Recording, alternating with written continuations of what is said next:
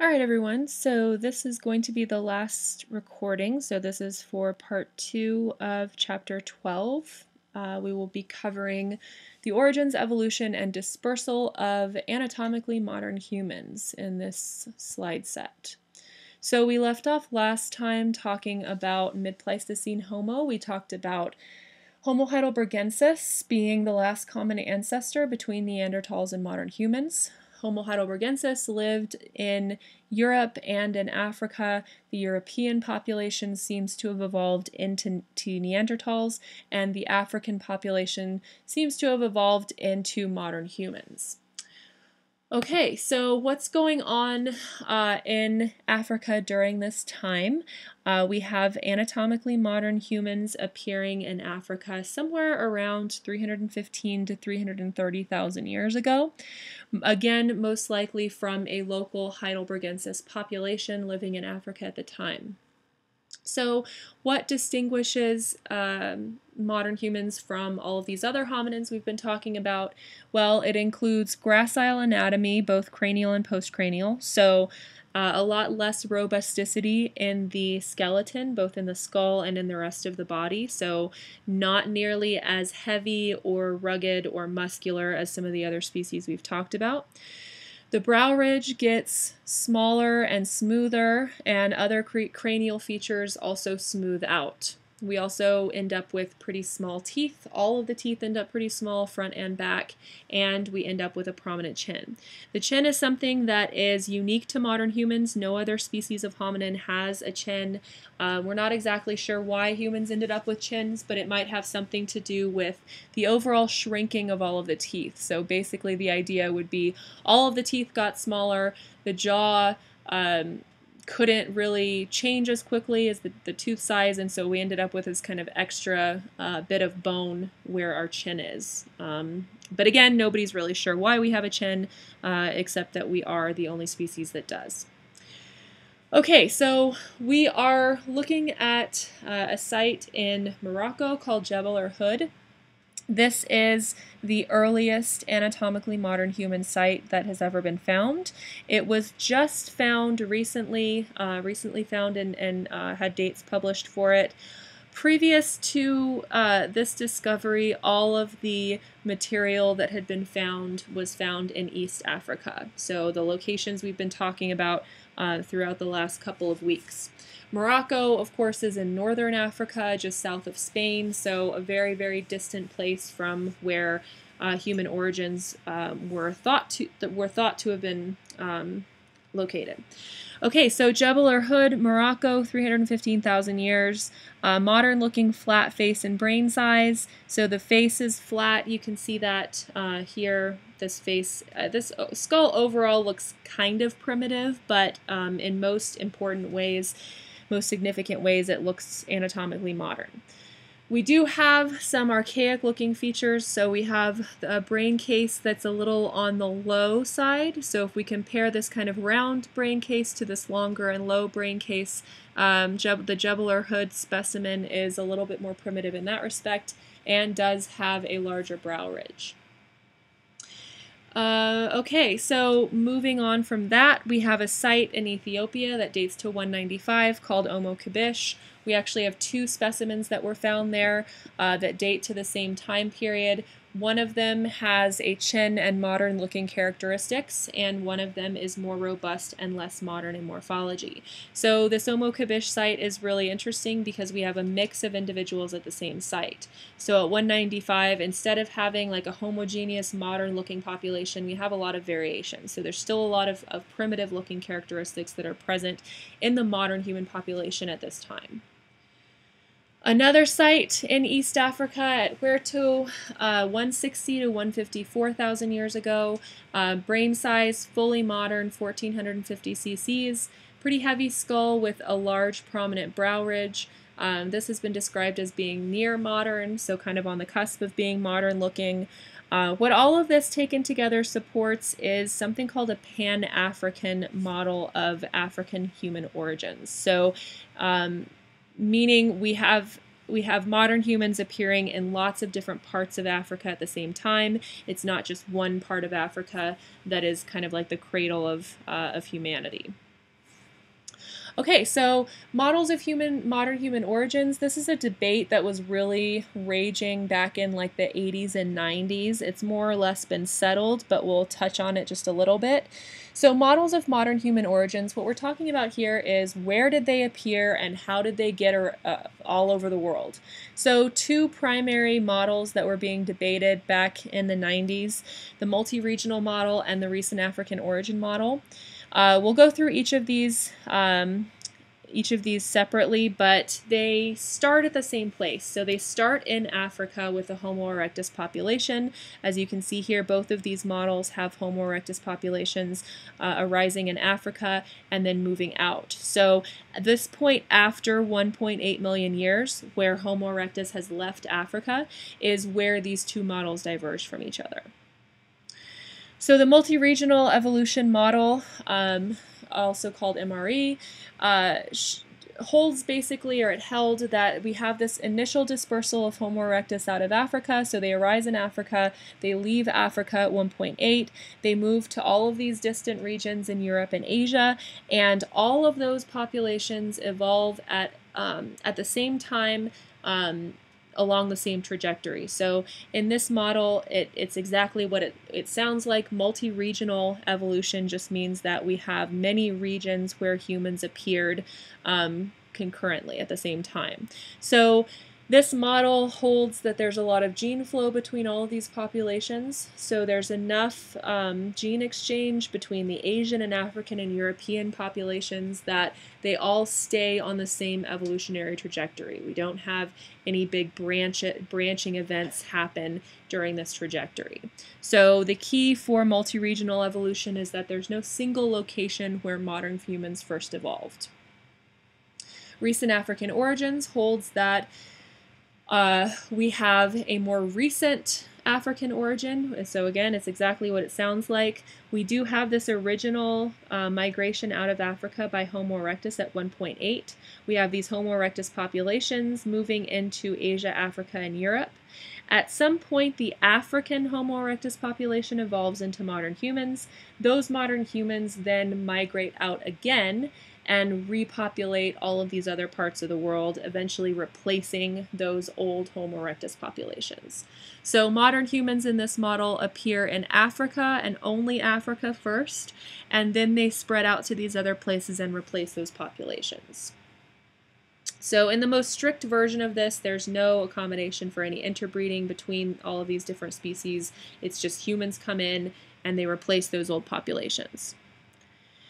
So we have some predictions here. For MRE, it predicts a single evolving lineage, slightly different anatomical trends in each region, and some of those regional differences maintained through time.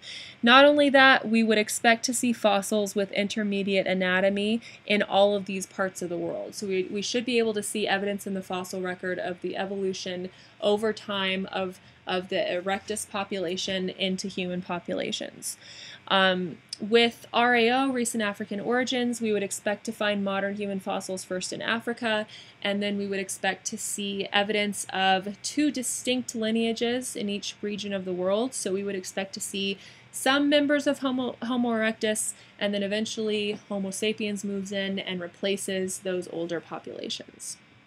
Now, which of these is true? From a paleontology perspective, we have reasons to assume that RAO is correct. So we do see anatomically modern humans appear in Africa first, as early as 315. And we do see evidence of, in Europe especially, and in other parts of the world, of a co-occupation. So we have evidence of Neanderthals and Homo sapiens living in Africa at the same, or living in Europe at the same time. We also have anatomical evidence, but one thing that has kind of been discovered in the last few years that has kind of revised this issue is the evidence of interbreeding. So this is from, I don't know, like 10 or so years ago, when the first when the first genetic evidence came out that Neanderthals and modern humans interbred. So we know that these two species were not behaviorally isolated from each other. We know that they weren't genetically isolated from each other. So in light of this new information about this gene exchange between the two populations, we have to come up with a revised model for human origins. So the revised model that has been proposed, one of them is called the partial replacement model. Basically, we see the earliest dates for African modern humans in Africa. We have a dispersal of modern humans out of Africa due to those climate fluctuations we talked about on the last slide set. Modern humans move into Eurasia, and they hybridize with local groups, including the Neanderthals and Denisovans. So the disappearance of those older species, the Neanderthals, the Denisovans, the Homo erectus, could be due to hybridization and replacement. Okay, so I am going to be skipping over some of this. Again, same as with the last slide set, you will want to make sure that you're following along in the book and looking through these slides, even though I am skipping over some of them for the voice recordings. Okay, let's see. So let's talk a little bit about technology. So we talked about the Mousterian last time. The Mousterian was used by Neanderthals. It was also used by some humans. So we have use in Europe and the Middle East between 30 and 300,000 years ago. These tools were used for hunting and scavenging. A lot of these were pretty sophisticated tools. The Aurignacian is a tool industry that is associated with modern humans. So modern humans specifically in Europe, after they move into Europe after about 45,000 years ago, they develop a pretty sophisticated type of technology called the Aurignacian. You can see the pictures here. These tools are a lot smaller and more delicate. The general rule is that the smaller and more delicate a tool is, the harder it is to make. So tool culture is getting more sophisticated, not only with stone tools, but with bone tools. So we have greater tool standardization and the use of bone and antler. So these are some of these are tools that are made out of bone and antler. This item right here is something called a split-based bone point. The split-based bone point was hafted onto a piece of wood, basically to make a spear. So more standardization to tools and more complexity and sophistication to the tools. We also have definite art objects. This is some of the very earliest representational art that's been discovered. You can see these are animal figurines. This mammoth from Vogelherd Cave dates to 36, somewhere around there. We also have this water bird in the bottom, and then over on the right, a lion figurine. It looks like kind of a human figure with a lion head. So behavior is starting to change. Things are getting more sophisticated. Tools are getting more sophisticated. We're starting to see art objects. We're starting to see evidence of really human-like behavior. Now, just to skip really quickly over some of this later tool technology, the term microlithic means tiny stone tools, basically. So as I said before, the smaller and more complex the stone tool, the more difficult it is to make. So as we move forward and these tools advance and get more sophisticated, they tend to get smaller. We have a couple of technology groups here. The Gravettian dates to between 20 and 28. We have pretty small pointed blades and Venus figurines. So you've probably seen these before, these highly stylized female figures with large breasts and large hips. Not really sure the significance of those, but it's probably some kind of early religion. So we have Venus figurines from that time period. Moving into the time period around 20,000 years ago, we're starting to see eyed needles. Now, having eyed needles is really important because it lets you make better clothing, so you can actually tailor your clothing and have it be warmer. So that's important. And then in the Magdalenian, we start to see even more complexity to the tools, and we start to see cave paintings. So this is the Lascaux cave paintings. You're probably familiar with these. They are from a cave in France. They date to about 17,000, and they're really, really beautiful, complex paintings on the walls of these caves. So this is not from Lascaux. This is from an earlier cave, an earlier site, but you can see we start to see these art objects appearing around this time. So what we're talking about here is something called behavioral modernity. So behavioral modernity is distinct from anatomical modernity. So we've been talking about anatomical modernity. What makes a human from an anatomical perspective? Well, we have the big brain, we have the flat face, we have the lack of a brow ridge, the chin, all of that kind of stuff. Those are anatomical aspects of modernity. But what makes a human from a behavioral standpoint? So we have a list here. This is not a hard and fast list. Other people might make a list of different items, but things that you could attribute to behavioral modernity would be human-like language, as it says here, cooked foods. Cooking foods is really important. It makes food safer for consumption.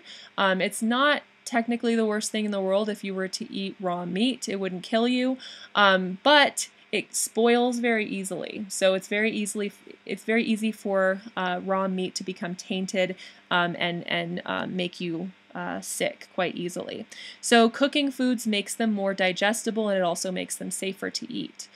Burial of the dead, including ritual components to burial. Figurative art, we looked at some early examples of that. Also, using pigments for decoration. Sophisticated tools, exploitation of marine resources. This is something that hints at behavioral modernity because marine resources are more difficult to obtain. So you have to have a specialized toolkit to be able to catch large marine mammals or fish or anything like that. We also have evidence of long-distance trade kind of appearing during this trend. Other aspects, going into a little bit more detail about some of these, speech and symbolic behavior. Again, I've said this a few times over the course of the class. We don't know exactly when modern human speech began to develop. It's difficult to say because so much of human speech production is related to soft tissues in the throat. So the problem, of course, is that soft tissues don't preserve in the fossil record. So really all we have is the shape of a tiny bone in the throat called the hyoid bone. We can look at the shape of the hyoid bone, and it's distinct for humans. It's very different for humans than it is for chimpanzees, for example. So if we're lucky enough to find a hyoid in the fossil record, we can compare the two. We do know that Neanderthals had a very similar hyoid to modern humans. So from an anatomical standpoint, Neanderthals might have been able to produce human-like speech. Looking at cognitive traits, we can't look directly at their brains, but we can look at what they were doing culturally. So we can look at evidence of symbolic thought in the form of art objects, that kind of thing. The more complexity that a toolkit has, the more kind of the higher the cognition would need to be to produce it. Genetic studies haven't really gone very far in teaching us much about symbolic behavior or behavioral modernity. There have been a couple of genes that have been associated with modern human language. The idea would be we can look at whether Neanderthals, for example, had the same copy of the gene. Those types of studies have not gone as far as we would perhaps like. Okay, so When and how did behavioral modernity appear? We have two competing hypotheses here, the continuity hypothesis and the Great Leap Forward. The continuity hypothesis basically holds that we have a gradual accumulation of modern human behaviors. So starting with Heidelbergensis, we have that site at Cima de los Huesos that's indicating an intentional disposal of the dead. So there would have been some kind of symbolic capacities present in Heidelbergensis, and then they just get more complex from there. So the idea with the continuity hypothesis is that modernity appears gradually over the course of about 300,000 years. The Great Leap Forward has been proposed as well, and it suggests that there was a sudden event around 50,000 years ago that's been nicknamed a human revolution, where some kind of perhaps genetic mutation appeared and spread really quickly throughout the human population that allowed for changed brain function. So basically people that support this Great Leap Forward idea think that some kind of change was triggered about 50,000 years ago, and that's why we see this explosion of artistic expression and stuff like that, including the Venus figurines and these other types of figurines as well. So there's a little bit of evidence in support of the continuity hypothesis. We have a set of sites. These are all in Africa. 3 of the 4 of them are in South Africa specifically. So Pinnacle Point, Clayze's River Mouth, and Blombos Cave are all in South Africa. Katanda is in Central Africa. These are all basically sites that have possible evidence of behavioral modernity really early in time. So Pinnacle Point, we have marine resources. Again, the exploitation of marine resources is difficult, so that's kind of something that's associated with modernity. We also have ochre that's been found. Ochre is a type of pigment, so that has been found at Pinnacle Point, dating to about 180,000. Clayze's River Mouth has hearths with cooked food and exploitation of marine resources. Katanda has, that site has sophisticated harpoons, and then Blombos Cave has advanced stone tools and bone tools. We also have evidence that they were making beads, and then there's this engraved piece of ochre as well. So you can see it has these little hatch marks. Those were definitely intentionally made. Nobody really knows what they mean, though. The human revolution idea is that there is this spark that occurred in Africa about 50,000 years ago. One possible explanation for this is a genetic mutation that occurred and conferred such a benefit on the people that had it that it spread like wildfire throughout the species. One suggestion is that this genetic mutation had to do with language. That's possible. It hasn't really been proven with any kind of genetic studies or anything like that. The evidence that they point to in support of this idea is that we do seem to have this fluorescence of advanced technology that happens beginning about 50. So tools get more sophisticated, art objects start appearing, etc. And we do have evidence of a genetic population bottleneck. Cons, the archaeological evidence just isn't there necessarily because we do have all of these other sites. So there's really no explanation for why we see these sites with all of this evidence of human-like behavior appearing earlier in time. Also, it's not testable as of now. This model is not testable. Okay, so I'm just going to very briefly talk a little bit about this dispersal of modern humans. This is kind of a weird map, but this is Africa up here, this is Eurasia, this is Australia, and then the New World is here. So this is color-coded. Down here is the legend with timing for when human populations arrived in these different parts of the world. We know that human populations were probably migrating due to shifting climate. As we talked about before, the Pleistocene was a time with really dramatic climate shifts. So we would have had shifting patterns of flora and fauna affecting migration patterns and all that. One thing that is clear, though, is that these human populations were capable of what's called cultural buffering. So cultural buffering means that humans were not at the mercy of their environments like other animals are. We have these cultural practices that buffer us from the effects of the environment. So cultural buffering during this time would have included shelters. This is a shelter that's been reconstructed from an archaeological site. It's primarily made out of mammoth bones, so they were making these tents out of mammoth bones. We also have these eyed needles, so again, they're able to tailor clothing to make it better fitting, to make it warmer. So these populations were able to survive in difficult climates because of their cultural behaviors and not just because of their anatomy and whatever else. The peopling of the Americas, there's a lot of debate as to when this happened. It probably happened somewhere around 20,000 years ago. The most likely route is from Siberia. There's a lot of anatomical and genetic evidence that Native American populations are descended from Siberian populations. So it appears that regardless of whether they came via this maritime route or via this land route, that these populations did come from Siberia. That, again, probably happened somewhere around 20,000 years ago. There is a lot of debate about that, however. So this last slide is just showing, again, where when